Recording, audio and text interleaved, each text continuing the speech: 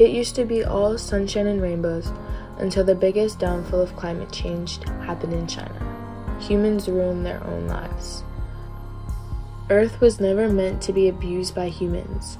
However, as time passed and evolution occurred, humans developed. The planet we live on is absolutely beautiful and ideal for humans. Yet why are we in search of another planet to inhabit? Because humans ruined it. Climate change is the main reason why humans are in need to search for another planet to inhabit. Climate change is a long-term shifts in weather patterns and temperatures. Climate change shifts can be natural, but with man-made causes such as manufacturing goods, deforestation, transportation, overconsumption, and greenhouse gases, climate change is speeding up and not in a good way. When people hear the word climate change, they never truly realize the consequences until the actual destruction happens. If it wasn't for humans, the shifts in climate would be natural, and it wouldn't be causing a drastic change to the world. In current times, we have been partaking in burning fossil fuels due to human activities when we should only be seeing variations in the solar cycle. Climate change was first discovered in the early 1900s, as scientists were connecting human activities to global warming and the increase of Earth's temperature due to the burning of fossil fuels. Industrialism kicked off in China. From there, China has consistently been a very prominent manufacturing country. Have you ever seen a tag on an item reading "Made in China"?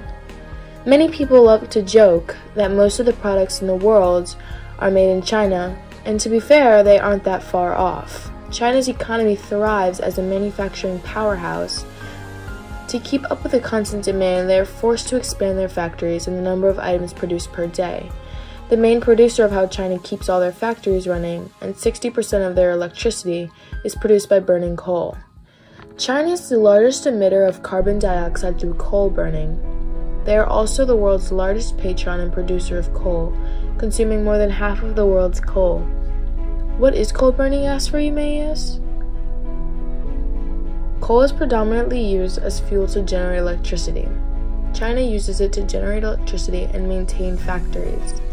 China is constantly in need of coal that it came to the point where they stopped trade with Australia completely and signed a $1.5 billion supply deal with Indonesia.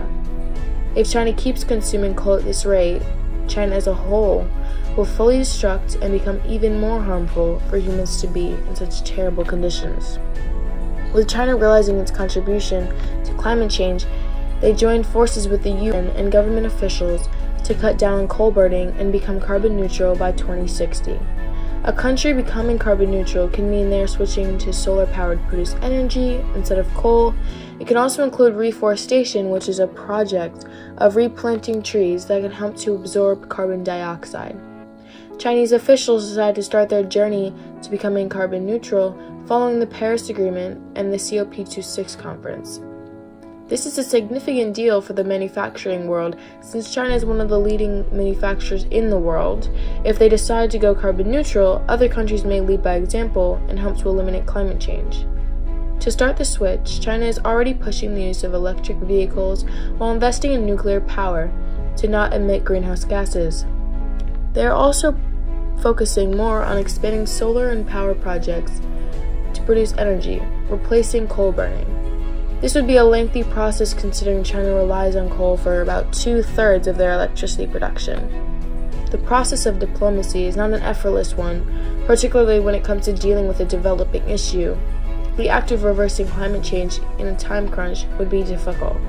China has realized coal plants being burned was harming the environment, so the Chinese government canceled more than 100 coal-fired power plants to decrease further damage.